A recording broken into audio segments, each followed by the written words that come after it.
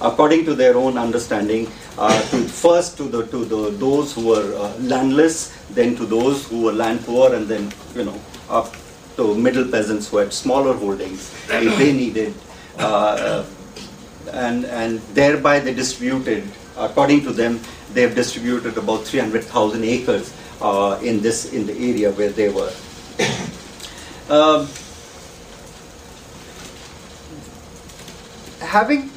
While they were going through this experience of land, land expropriation and land distribution, they also realized that it will not be enough to just distribute land, that they had to do something much more, because they discovered also that there was very little irrigation potential, there was very little of irrigation provided in that area. Only about 2% of the entire tribal area had any irrigation available to it. This was then where they decided that it would be very important, in order to ensure that the peasants actually gain out of land distribution and people's economy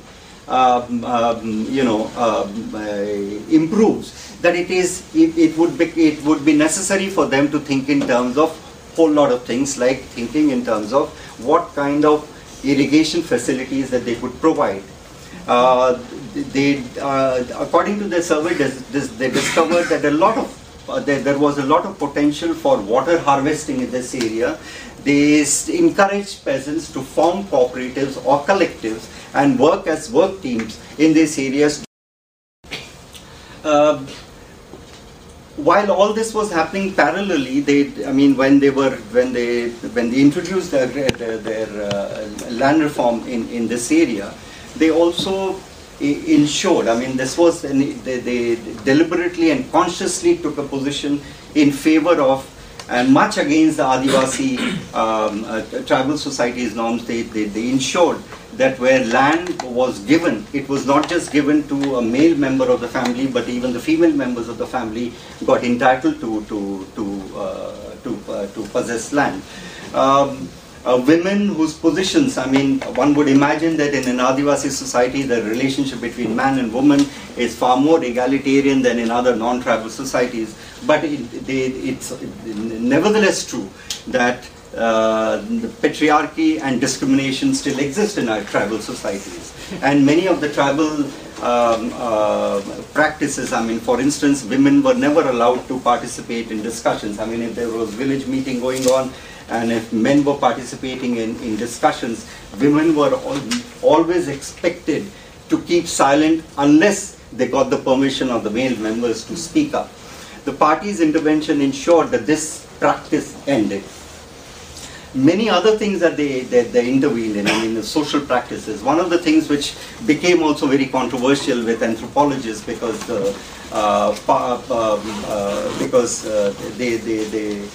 when party decided to intervene in what is known as the voter system in Bastar amongst the tribals, where men and women, young men and women,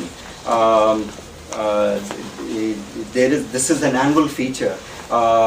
Concert, the young people get together and this is some kind of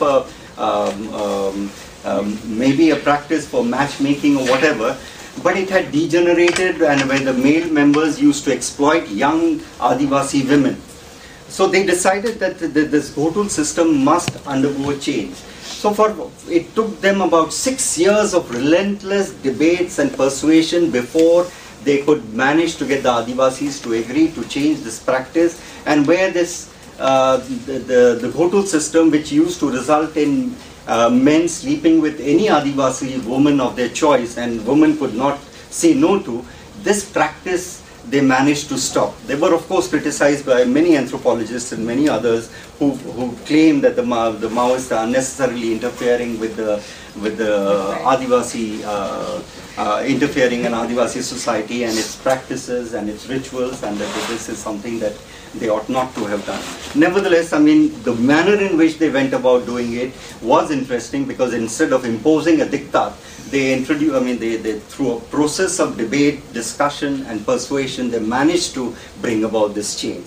Now, the reason I'm giving you just snippets of this information is primarily, first, to demystify something. I mean, something which, when you hear the word Maoist, it comes immediately to your mind, which is a group of people, armed, band, who go around mindlessly killing and engaging in mindless violence. The reason I'm therefore starting with this on this note was primarily to show you that they've been engaged in these 30 years. They've been engaged in every facet of life of the Adivasis. They lived like them. They learned the language. They did not just learn the language, they actually preserved the language. And so much so that today, when they are thinking in terms of introducing a special script Rogoni language which never existed. So their contribution has been at every level, and they have been engaged with people. I mean, and today, when if you go to the area, it would be very difficult for you to, I mean, Adivasis, Maoists are not non-Adivasis. Maoists are Adivasis. They are the tribals who have become Maoists over the last 30 years. That is one thing that one has to realize. Second thing one realizes is that the people the Maoist cadres who came from Andhra Pradesh or from Bihar or from West Bengal or elsewhere, in the last 30 years of living there, they've actually declassed themselves. Simultaneously, they've become also, I mean, it's very difficult to to distinguish them from the local population in terms of their lifestyle, the way they speak, the clothes they wear, the food they eat, etc., etc. I mean, it's very difficult for anybody to make any, to say that this person is from outside and this person is a tribal, because it's very difficult unless they speak up and they themselves declare where they were originally from. Now the Maoists, when they entered this area or whichever area they entered, this is how they worked. This is precisely how they work. If they move into a peasant area also, I mean, their lifestyles change. They adopt the lifestyles of the people, which makes it possible for people to feel that these are actually one of us, that they are not outsiders who would come to harm us. And not only that, that these people have actually adopted our own lifestyles and they are willing to live like us, which brings the party and the party's relationship with the people is of a very different order. It's not like a political party which stands for election, which has a party unit there, which propagates its views and things like that, and at time of elections goes and canvasses for votes and then goes back and disappears from that area. This is unlike any other political party in that sense, because they are there amongst them. They are no different from them, and it's not as if they depart after their work is done. They remain. That is one thing I wanted to say. The second thing I want to point out is that the Maoists believe that the only way in which, in their understanding, India is a country where it will not be possible for any revolutionary transformation to take place, but by people being armed. Right or wrong is a different thing, but this is their understanding. Now, why do they believe it? Their understanding is that if you look at the record of Indian history and the communist movement or the left movement in the country, then you will discover that each time the left has tried to work and create a mass movement of, mass struggles over various issues, it has always met with opposition, and then, the state repression starts, the crackdown takes place, and that movement is crushed. Again and again, I mean, the history of Indian people's struggle is again and again they emerge, mass movements emerge. I mean, people work hard, mass mobilization takes place, mass struggles take place, and they also get crushed. And each time you have to pick up the threads again and start all over again. And this they have seen. And they have seen also, they believe, in their understanding that each time they've tried to work peacefully, they've tried to work non-violently, tried to work to mobilize people, they have also been thwarted, and their own experience also testifies to that. So therefore, and Indian state is not it's not like any other state. I mean, it has a history of 250 years of British Raj. What we inherited, there was only a transfer of power. There was no restructuring that took place in India in 1947. The state which the Brits had created remained intact, and it was taken over and handed over to the Indian ruling classes. And the same institutions and set of laws and set of, the practices more or less remained intact. So I mean, it was just a change in the transfer of power from one hand to the other, from the Brits to a set of Indians.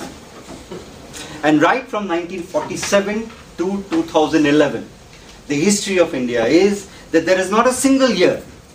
There's not a single year where the Indian state has not gone to war against its own people. In fact, the unique history of India is since 1947, that it has the unique history where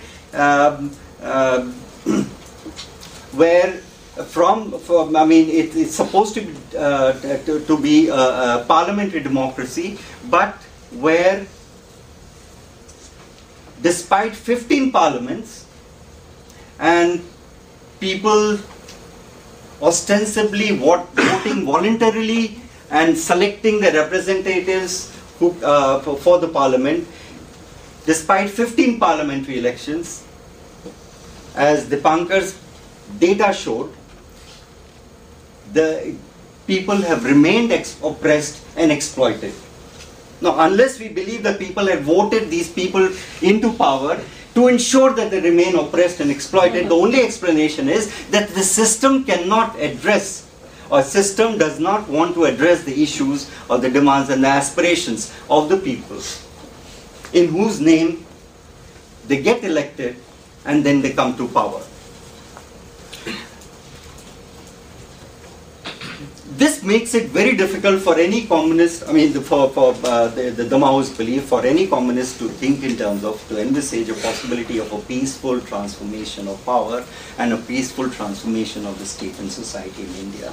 Because anytime they want to do it, it would be crushed, given the might of the Indian state, the military strength of the Indian state. It would be used by the ruling classes to crush it. So unless people are... Now there are many other things that one can add to it, that after 1857, when the Brits for the first time succeeded in disarming the Indian peasantry. I mean, all earlier empires that tried it, it was only the Brits who succeeded in disarming the Indian people. And it's from 1857 onwards, the state has therefore become very Weberian in the sense that it has reserved for itself the right to monopoly over means of violence. And it does not allow anybody else. And despite that fact, if you look at reality, you discover that in India, while there are 40 million private guns in India, now it's for us to decide whether these 40 million guns which are available to the private citizens or are in private hands, are they with the ordinary people or they are with the upper caste of the Indian society. Given this nature of violence which is in it, given this nature of military strength which they have, and the institutions and the laws that are operating, it would seem very difficult to imagine that any ruling class, and especially in the Indian ruling class, would peacefully allow